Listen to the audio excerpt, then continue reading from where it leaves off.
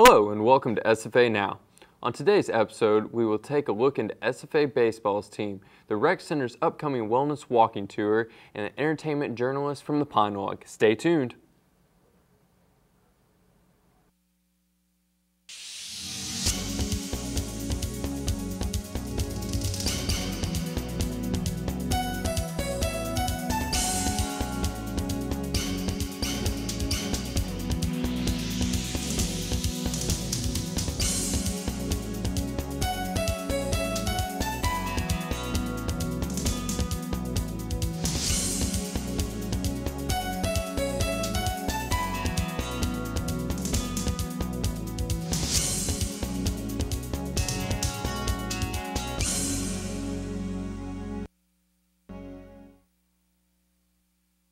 Welcome to SFA Now. I'm Preston Dendy. And I'm Nicole. The SFA Lumberjacks men's team just finished their regular season with a 31-2 record. It's only the second time a Southland Conference team has ever finished with at least 30 wins in a regular season. The Jacks finished up at home, beating Oral Roberts by 72 and defeating Central Arkansas 85-62. After this, SFA headed to the Southland Conference to play for a chance in the spot for this year's NCAA tournament. The Lumberjacks beat Northern State 85-78 to move their championship game against Sam Houston. The Jacks took it to the rival Bearcats, defeating them 68-49. Now that the Jacks have won their conference tournament, they move to the big dance known as March Madness. SFA is the number 12 seed in San Diego Regional and will play number 5 seed Virginia. Commonwealth University, it's only the second time the Lumberjacks have made their way into the tournament. Tip-off is at 6:27 on Friday, March 21st on True TV. Way to go, SFA and Axum Jacks. This past weekend, SFA's men's baseball team took on McNeese State at Jaycees Field in Nacogdoches. The Jacks won on Friday 5-1 against the Cowboys of McNeese. On Saturday, the two teams had quite a grudge match going, but the rain delayed them until Sunday. The Jacks lost that game 5-4 in 13 innings of play. The two teams had a 30-minute break and began their third and final game of the series. It was a high-scoring game for both teams, but SFA couldn't quite pull off with the W. The Jacks lost 10-7 in 9 innings. SFA is now 8-10 on the season and 1-2 in conference play. The Jacks begin a 5-game road series in Lubbock to take on the Red Raiders of Texas Tech and then to Natchitoches to take on Northwestern State. The boys come back home to Nacogdoches on March 25th to take on Dallas Baptist and to start a 3-game series against Central Arkansas in Jaycees Field. Go out and support the team, help them axe down the competition. The SFA Dining and Campus Recreation hosted a wellness walking tour this week. Hoping the increase in the awareness of healthy living, the hour included information of wellness series available through the Campus Recreation and SFA Dining, as well as tips and tricks on how to eat well, dining halls, and retail through the campus. The tour provided a look at the recreational center as it displays numerous ways to stay fit, active with an indoor track, rock climbing, as well as cable and free weight equipment to build muscle. The tour began at the Recreation Center and supposedly throughout the campus, stopping at dining location along the tour. For more information about staying fit and active around campus, feel free to walk into the Recreation Center to learn more. With the big event right around the corner, SFA students are gathering together to prepare for the big day. They got a chance to talk with Mr. Dalini, who informs us on what the big event is and why we participate in it. The big event is basically this one big day of service so we give back to the Nacogdoches community. We have like over 1,000 students who come out and they fulfill different projects, and it's just our way of trying to show our appreciation and thanks to the Nacogdoches community. And we're also trying to develop those relationships between the SFA students and the Nacogdoches community too. So it's just a really great way for that to do. That's what we're really all about. And then we're also a community service-based organization. So we do other community service as an organization outside the big event, but we're in charge of the actual day for the big event, and then also MLK Day of Service, which was in January. This year, the big event is going to be this Saturday, which is March the 22nd at noon, and we're going to have registration opening up in the Grand Ballroom. So we're expecting everyone to come out and have an amazing time, go fulfill their projects, and I look forward to seeing everyone that day. The big event has turned into one of SFA's most proud and anticipated events throughout the years. Many SFA students can attend this event and join one of the largest community service activities done by Stephen F. Austin State University. So if you're looking for something to do, come out and help give back to your Nacogdoches community. Saturday, March 22nd. Just go to the Grand Ballroom located in the Student Center to register. The planetarium on SFA's campus, located on the first floor of the Math Nursing Building, will be presenting its 50-minute feature, Mars Quest. The planetarium has a Spitz 512 star projector under a 30-foot dome and the seating capacity of 50. The star projector can accurately simulate the night sky as seen from anywhere on the Earth for any day in the past or future. The planetarium's special features include 30 slide projectors, a large screen CRT video projector, Laserdisc DVD players, an all-sky projection system, and a red, blue, green special effects lighting system. The Mars Quest presentation traces humanity's centuries-long culture and scientific fascination with the planet Mars. The first section is Homage, which traces Mars through history. Mars in Focus details Mars during our time as seen in the night sky. Mars in the Future addresses humans traveling to the Red Planet. The show ends with Rhapsody of Red Planet, poetic and futuristic Ode to Mars. Mars Quest plays on Fridays at 7 p.m. Dates March the 21st, April the 11th. Admission is only $2. The Stephen F. Austin School of Music hosted a special piano recital for Mr. Kerry Bahan, who performed this personal showcase of written piano and sonatas. Following from fast upbeat musical runs to slow sad swings, Mr. Bahan's fingers seemed to fly over the piano keys. F. Austin School of Music hosted a special piano recital for Mr. Kerry Baum, who performed his showcase of personal written piano rhapsodies and sonatas. Following from fast upbeat musical runs to slow sad swings, Mr. Baum's fingers seemed to fly all over the piano keys.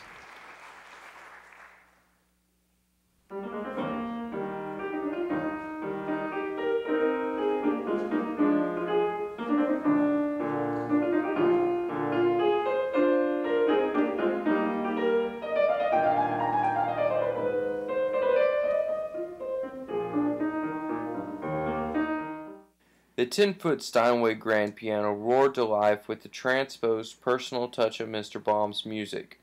When concluding the recital, the audience gave a standing ovation and many were in awe of the musicality one person can perform.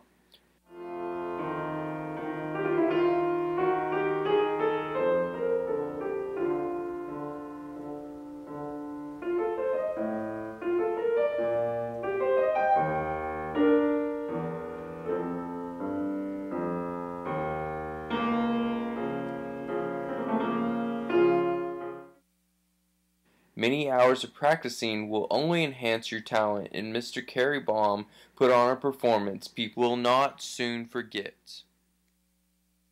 If you'd like more information on any of the stories you've heard today, be sure to check out our Facebook page at www.facebook.com/SFA Now. Also, if you have any interesting events going on that you think would be newsworthy, please make sure to post it on our wall and share it with us. Stay with us after the break. Check out how some SFA students are getting in shape for a cause.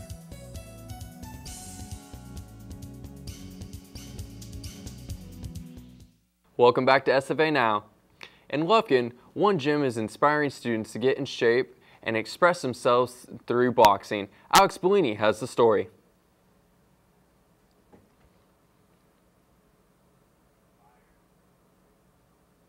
Fighters, boxers, and kids just wanting to learn how to fight. The gym is ran and supervised by head coach James Hubbard. Coach Hubbard is a professional MMA fighter and former boxer who grew up in Lufkin, Texas, and has always wanted to train others and teach them the meaning of boxing and how to control their body and execute their negative energy. Coach Hubbard explains to us why he coaches boxing and also what it takes to be a boxer or MMA fighter, physically and mentally. He used to, but it's just, I don't know. Well, I started out boxing myself, and thought I'd be able to move on to coach and make other kids, good, and take them places that I wanted to go. It's basically just fulfilling my dream through others too, pushing kids to do better. You gotta be real focused, disciplined, technique. You basically gotta discipline yourself. Just being healthy, eating healthy, clean living. Kids are just scared to come in here and box because they're afraid that they might get hurt. Nah, I want everybody to have a chance to come in and learn. If you bring somebody and beat them up, they don't learn. You discourage them and they run away and they leave and they never come back. You gotta start people off on different levels. I got 6 pro fighters in here right now, including myself. Some boxers, some MMA. We got a chance to sit down with one of Stephen F. Austin State University's own regional Golden Gloves champion, Curtis Hightower, who explains to us why he comes to Lufkin and what boxing means to him. My dad been training me since I was young, since I was about 8 or so. And back then, to be honest, I was a bit of a coward, so I never really took too much stake into it. I never really valued the lessons of it or anything else like that. But my dad has been training me since I was about 8 years old, and when I actually came up to Nacogdoches, when I came up to college, I didn't want to look back on my life and regret things, things that that I thought that I would like to do or try to do, at least be able to say, that I tried to do them.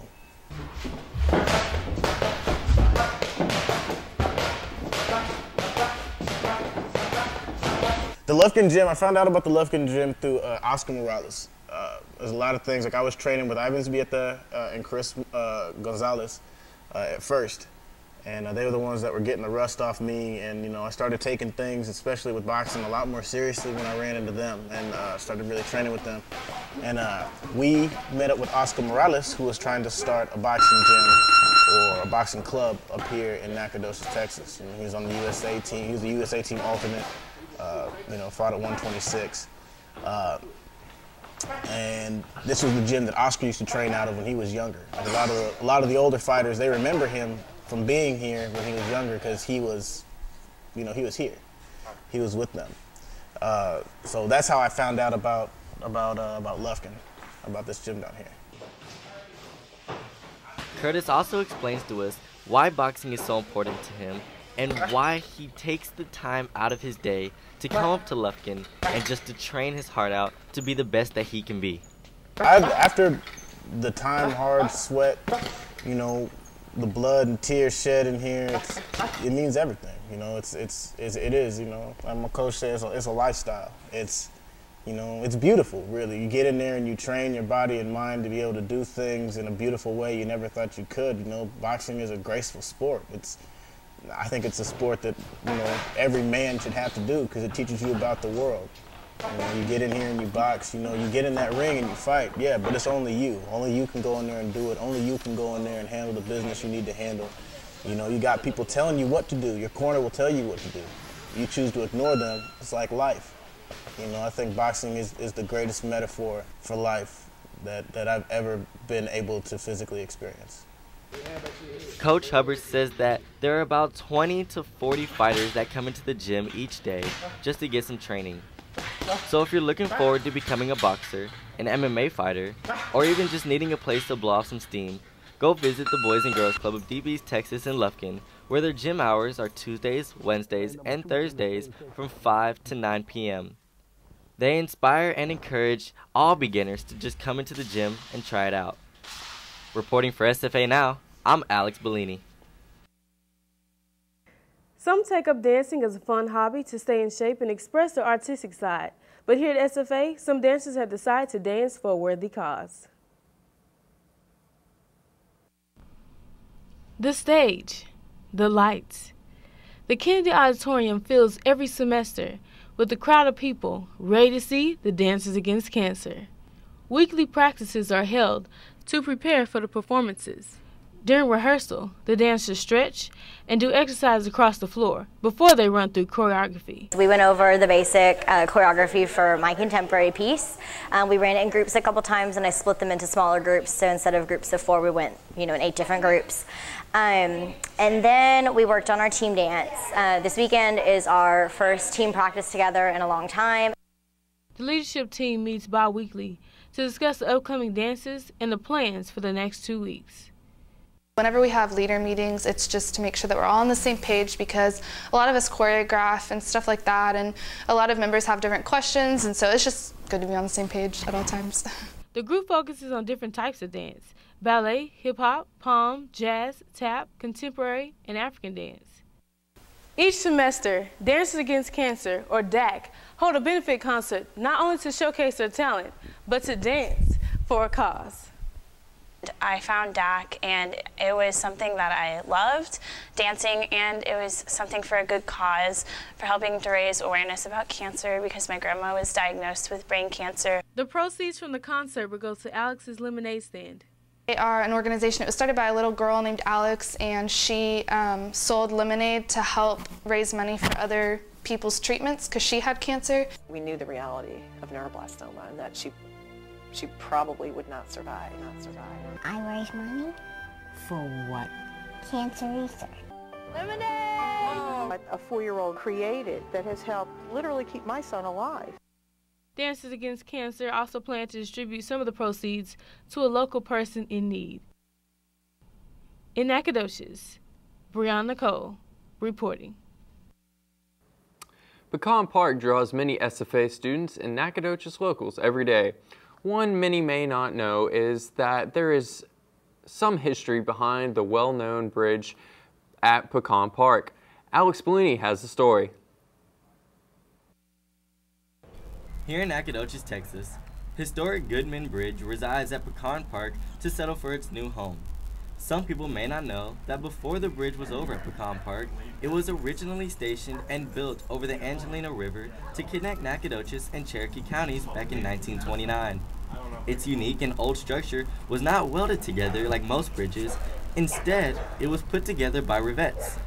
This bridge is one of the few Warren Truss bridges left in the state of Texas. The bridge was put at Pecan Park to resemble the history that Nacogdoches tries to preserve and to attract the community to the park. A lot of people actually come out to the park just to stand and take pictures on the bridge. Pecan Park is across the street from Nacogdoches' own Stephen F. Austin State University.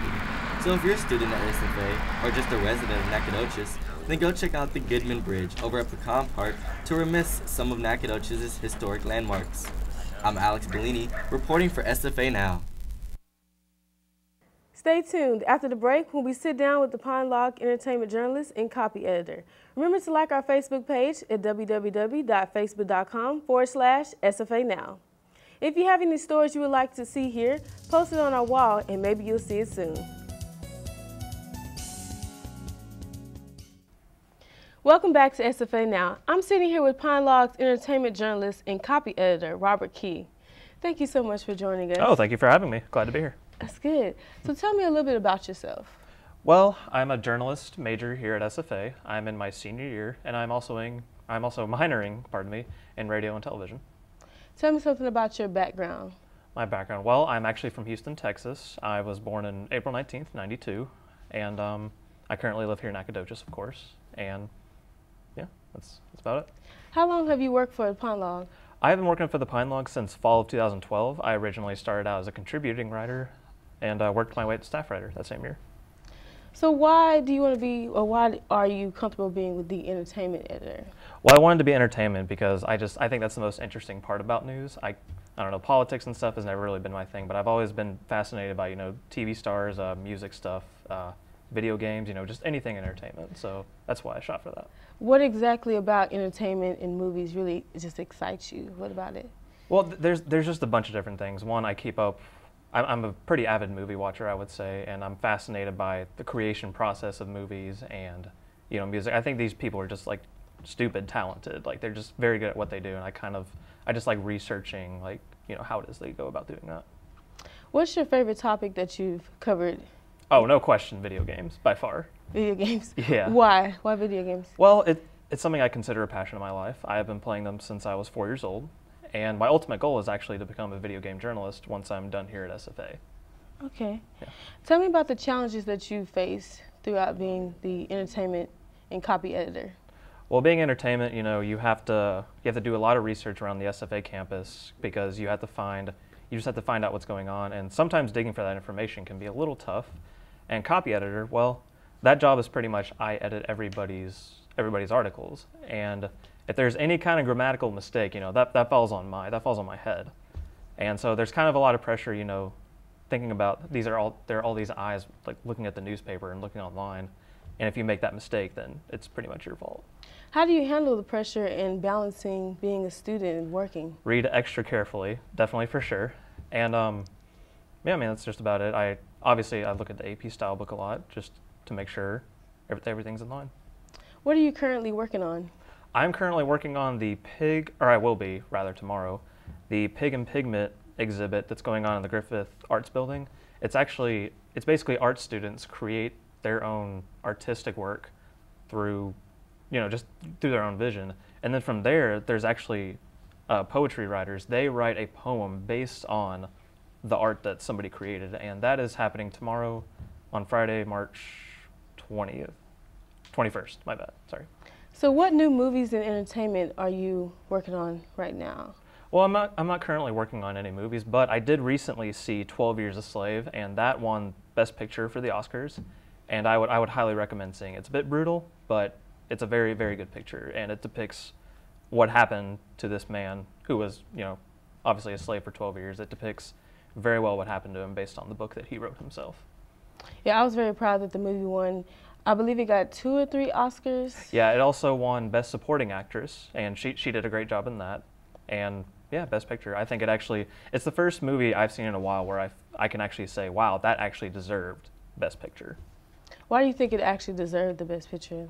Oh, there's many different things. One, the performances were just fantastic. Michael Fassbender plays the slave, the really, really just cruel, to say the least, slave owner.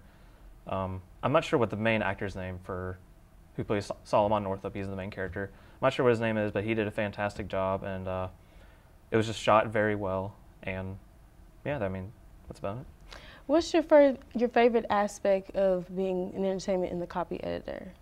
Well, entertainment, I love being able to lay out my own page. I kind of like having that control in a way because I can make it my own thing. And copy, I'm kind of a nerd when it comes to this, admittedly, but I love proofreading people's stuff and telling them what they did wrong. Why do you like telling people what they did wrong? I'm just cynical like that. No, I'm just kidding. I don't know. I've always, ever since I started working in journalism here, I've just really enjoyed, in a weird sort of way, I enjoy AP style and just making sure that things are correct in accordance to that. So how long have you been the copy editor in entertainment? I actually just started this semester. I didn't have room in my schedule before. I'm only taking 6 hours this semester because the classes I want to take that are left are only offered in fall. So I thought, I need something to do to occupy my time, so why not be an editing nerd, pretty much. So what are some of the mistakes that you've made, and how did you learn from them? Well, not necessarily when I was copy editor, but last semester, this was actually one of the pieces I did that I was actually pretty proud of. It was the Dia de los Muertos art exhibit in downtown Nacogdoches, and I put de los as one word instead of 2 separate words in my headline and throughout the article because, well, it was a stupid mistake. That's really all I can say. But sometimes it happens. I'm yeah. sure English is your first language, so. Yeah, See, it happens. Yeah. So do you have any advice to someone that wants to become the entertainment and the copy editor? Well, I would say, you can't, in the journalism world, there's no time to be wasted. If you're looking to go up, from where you are, just go for it. Don't just stay in your same position. If you feel you have a passion for something, go for it. And I would also suggest blogging for somebody who may not necessarily have a news outlet that they write for, because that's actually how you can get discovered. Well, thank you so much, Robert Keith, for joining us today. Thank you for having me. Well, that is it for this segment. Thank you for joining SFA Now.